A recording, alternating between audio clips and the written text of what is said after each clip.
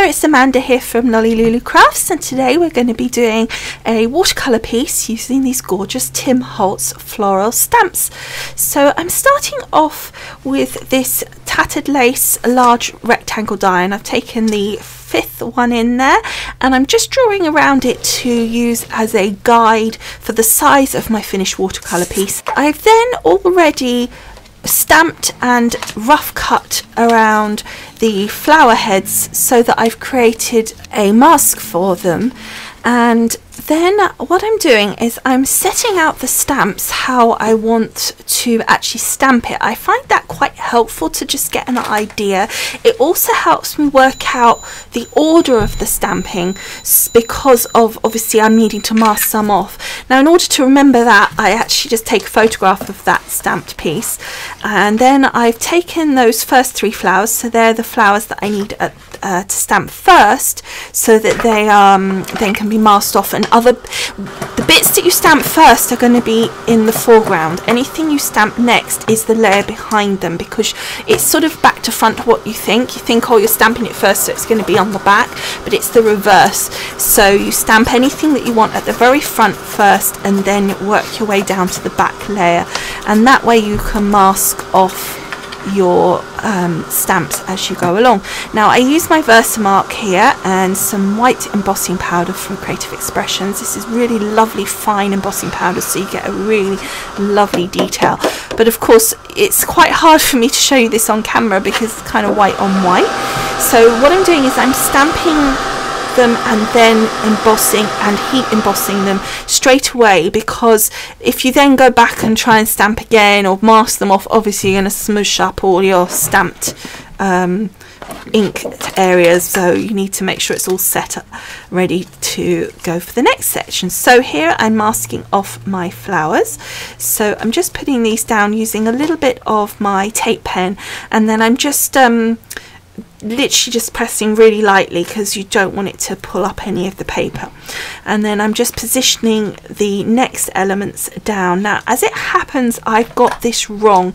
That leaf piece on the left hand side there was not the next layer.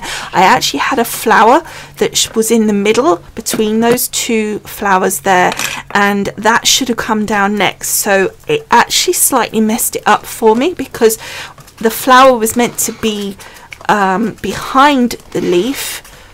So what I've done is I've stamped it, and I then didn't think about it in time, so I then didn't even mask the leaf off, because I could have reversed it. I could have made the leaf the other way round. As you can see, I've now put that over the leaf, but I didn't mask the leaf, so I'm literally getting that embossed piece straight through the middle of that flower. Now what I actually did afterwards is I actually kind of scraped it off. It wasn't ideal, but it got rid of most of the kind of embossed part, enough for me to colour it, but it was just a bit of a nuisance. So then I've gone along, I've embossed all of those bits, I've stamped and done all the stalks and everything, and I'm just trying to show it there to you, but it is quite hard being white. So then the next thing I want to do is put my sentiment down, and this is a Simon Says stamp, and I'm just going to put wishing you the best day ever. And for this I'm going to be using my VersaFine in black. I really like this. Again, it works really well on these lovely fine sort of sentiment stamps. It just comes up really well. The other thing you have to be cautious of, and why it works really well in this stamp platform, is we're working on watercolor card here, and it, even on the smoother sides, it still has a little bit of texture to it, and as you can see there, it didn't quite stamp some of that. And the advantage of course of being on here is that you can easily go back. So if you've got one of these, then I would definitely recommend it. So I'm going to colour these in using these Kuretake Zig clean colour brush markers, and normally I would go off and I would give you a load of music, but today I thought I would talk through what I was doing and just explain, in case you're new to these markers or just want to hear me chat instead of music. If you don't, then turn the volume down and just enjoy the colouring. So what I'm doing here is first of all I put a layer of water down onto the part that I want to actually watercolour. And then I added my darker colour first in the area that was the centre here, for example, and then I added my next darkest colour. And then for me, because I wanted to add the, so that's my next darkest colour, let me catch up with where we are here, and then I wanted to add the yellow, and I'm allowing the colours to blend in. That doesn't damage the brush at all, because these are like little brushes on the ends of these markers. And then to just really kind of feather the colour out so that it really blends out, I'm just using a paintbrush with water on just to blend those colours through and really just try and make the transition between one to the other really subtle. And again, it's about layering as well, because with a lot of these markers, you kind of want to let it dry and then go back in again, because if you keep adding to it when it's wet, you sometimes don't get that distinction, whereas if you let it dry and then add another colour, it kind of doesn't mush together quite the same. What I did there was I'd found a colour that I was doing on here, and I thought it was a little bit darker, and it just added that little bit of extra definition to the shadow, so I just added that in, and then I quite liked it, so I went back to the other one for that. So here are the three greens that I'm going to be using for my stalks and leaves, and you can choose whatever works for you. But again, here I've added the water first, and this is the advantage of embossing, because the embossing acts almost like what's the word, like little walls to your water and your colour, so it stops it flooding out too far. As long as you don't put like masses down, it kind of stops it, and it sort of keeps it within the definition of the area that you want it to be in, and I think that works really well. So all I'm doing here is I'm starting with my lightest colour, I'm putting that down across the whole lot, and then here I'm just doing a little bit on the leaf and blending that through, and then I take my next darkest colour, or actually sorry, in this one I'm doing a bit of yellow. Yes, that's right, because I thought the yellow would look really nice at the bottom, just give it a bit of almost like the sun shining through the bottom of the leaf, that kind of almost translucent kind of limey colour that you get. And I did that by merging the yellow and the green together a little bit.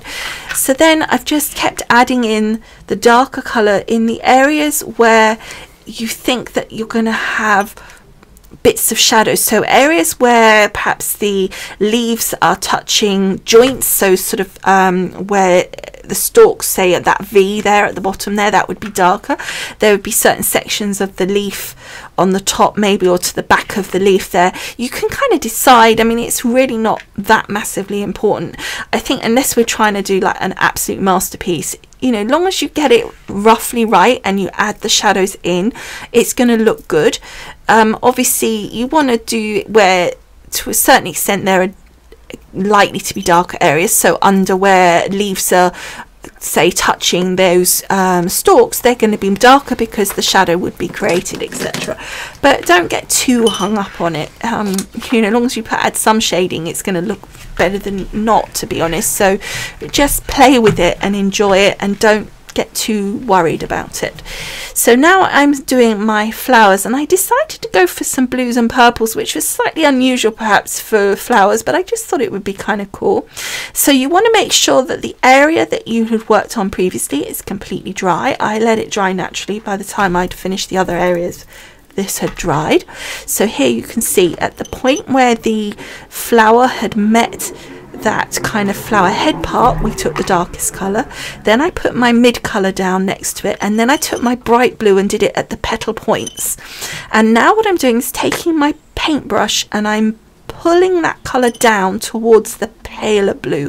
What that does is obviously dilute the darker blue and start to make it be able to merge with the other one. So now what I'm doing is pulling the other colour up, so then the two will meet in the middle and we'll start to blend them together, and that just adds that lovely blend through.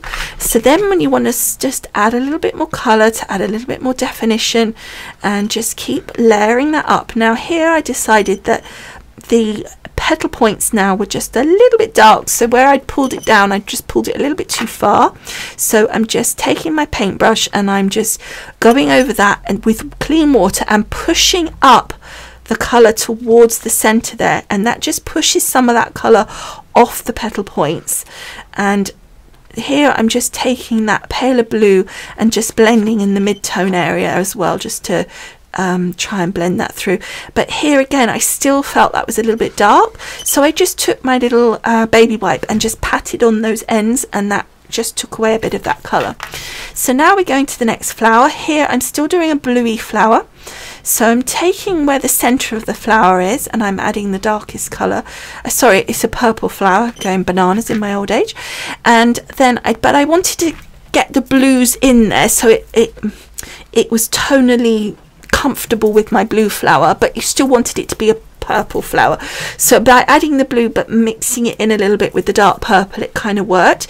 So for this one, originally I was gonna add colour like I did with the previous flower, but I really liked how when I pulled the colour out to the tips, it just made its own pale colour, and I just thought it looked so pretty. So here what I'm doing is I'm just adding some darker colour to the centre with the blue, and just making that a little bit more definition in the centre there, and then the same with the purple, because I didn't want it so blue, but I wanted it, as I said, to mix in nicely. So here we've got another flower. It's really hard to see them, and again I'm just laying down my water first. Now this one has petals that are curling up, so what I'm trying to do is where the petals are either overlapping or curling over other petals, you can see that blue sort of line I've got in the middle there. I'm just going over it with purple as well. I'm just trying to add that there as the darkest area, because that's where the petals are kind of creating a bit of shadow over each other. And by just looking at that, that's when you'll just add that little bit of extra definition to your flower. Don't kind of think about it in that, or get too worried about it. Just think, all right, that flower petal is will be overlapping the other one, so let's add a darker color there, and then just blend it out. Almost don't look at it closely, as far away I mean, because if you look at it too much, you kind of try to make it look like a flower, but actually when I'm doing it I'm just thinking it looks a mess, but then when you pull back, all of a sudden it looks right and it works. And I think, you know, if you just kind of put the color where the darker areas ought to be, and don't try to make it look like a flower, but just think about where the dark areas are and where the light areas are, and then it will naturally come into place. But as I said, don't get massively hung up on it. You can see, even though this is speeded up 4 times, I'm really not getting too worried. I'm thinking, right, the centre is going to be darker because all the leaves are closer together, and some of the areas where the petals are overlapping each other, they will be darker, so I just add a little bit of line there. But I'm not getting massively hung up. As you can see on this one, I'm just barely adding anything to the lower area. I'm mostly focusing on the center, and here I'm just going along where I think the petals overlap a bit. So this is the last flower here, I think it is, and for this one I wanted to go for a blue flower because I didn't want to have just the single blue flower.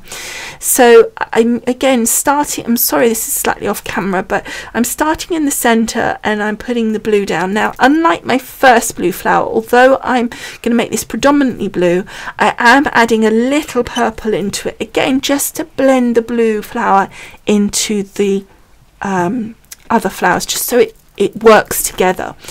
Now you'll see with this, like the other one, I have added the paler colour around the edge of the flowers, so you can see where that top petal there, it's kind of got a sort of fold over part, so the bit that's skinny would be the light part, so like there down the bottom, because that's the part that's coming around and it will be hitting the light. It's the bit inside that's going to be the darker area.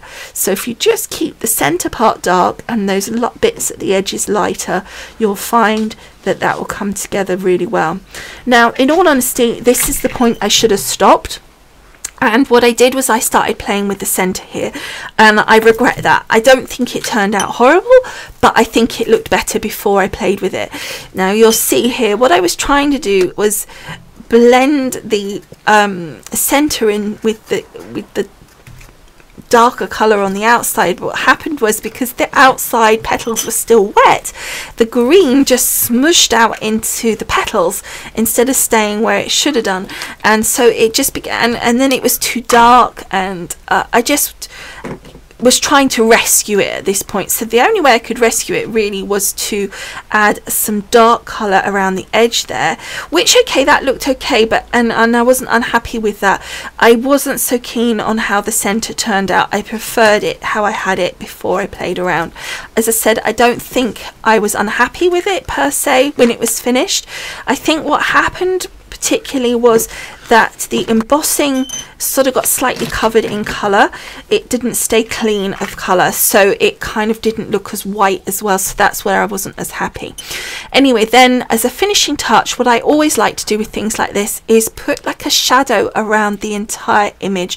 So what I did was I took the grey pen and I put it like a colour palette at the side, and then really watered it down and just added this very faint shadow around the edge. But as you can see, some were darker, some were not, but it just gives it a bit of pop off the page, and I think that really works well. I just personally think that adds to it. So then, as you can see, I cut that out using my tattered lace die, and I think again that's come out really well. Next, using the next biggest die up on this set of tattered lace dies, I cut a square or oblong rectangle, whatever you want to call it, from this iris cardstock from Creative Expressions. I thought that was just a perfect colour for this colours on the flowers here. Next, I made a card base using my easy peasy card method, and I used one half is the iris and one part in the coconut white, and then I've just marked it because I was actually using some scrap of the iris, so I didn't have an exact size on the top fold there. Normally I'd do like 1/2 inch or an inch, but I didn't have an exact amount, so I just marked it with a pencil and scored it, and then just using the red line tape I've stuck that together to create a gorgeous two-tone card, and I just think that comes together really well. However, I did think that the card back particularly was just a little bit floppy. Once I was putting the weight of the other layers onto the front, it would not be as strong, so I added a center panel, again just using up scraps, to the back there. It just adds a bit of stability, and then I had some little bits, as you can see, on the top there, and also a little bit of scrap that I put on the bottom just to create a design on the inside. Again, it adds a little bit of extra strength to the back, but it also just made the inside look a little less dull when it was opened up, and I thought actually just even using those tiny little scraps looked really well, so I was pleased with that. So then the next thing that I did was I stuck my watercolour piece to the front of the iris cardstock, and for this I used the red tape. Now you want to use something strong like that, and you want to use a dry glue tape like that, because the watercolour will be slightly kind of wobbly, the paper, from being watercoloured, so you want something that's going to stick it down straight away and really strongly, so it literally flattens it out for you. Now I don't quite know what happened here, but clearly I went slightly off size, and considering they were dies they should have been perfect, but anyway, so I just had to chop a tiny bit off the top, but that worked fine. And then all I did next was using some foam tape just to give a little bit of dimension. I have added those to the back, and as you know, I love using plenty of foam tape, and then using some Cosmic Shimmer on the backs of the foam, just because I always feel, I always say it, that foam tape after time will deteriorate. The sticky tends to anyway in like central heating and stuff, so I always like to add something like the Cosmic Shimmer, because then it helps give that extra strength to the glue, and it will make your card stay together for longer. And as you see, by adding all that foam, there's not one single area, even as I'm pushing it down to stick it, that's falling, you know, dipping down. So, you know, that's why I use such a lot. So next I decided I wanted to add some little droplets and some sequins, just to add a little bit of sparkle and yumminess to the card. So all I did was position them where I wanted them to be, and using a tiny little dot of Cosmic Shimmer, I just moved the sequin out the way, put the dot down, and then using my pokey tool just put the sequin or a little droplet back in place. Don't worry that you can see the glue at this point. It doesn't matter because the glue dries completely dry, so don't worry about that. It will, sorry, it dries completely dry. Of course it dries completely dry. It dries completely clear. So there it is done, and I think those sequins are a perfect colour as well, and I love the little droplets. I just added 2 of those. So that was it, and I think it looks so pretty. I was really, really pleased with that, so I hope you like it too. Now don't forget, as always, go on across to my blog post if you want to see lots more photos or details of the colours used and other products, etc. To find the blog post, all you need to do if you're on YouTube is go to the paragraph below the video, click where it says show more, and you will find a link taking you to the blog post. So that is it for today. Thank you so much for watching. I hope you have enjoyed, and of course I hope that you like the card, and I would love to hear what you think. Thank you so much for watching, and I will see you again soon. Bye for now. Bye. Goodbyes are hard. Well, at least we know what they are, and we were warned before. Well, maybe warnings don't work, and maybe I had to see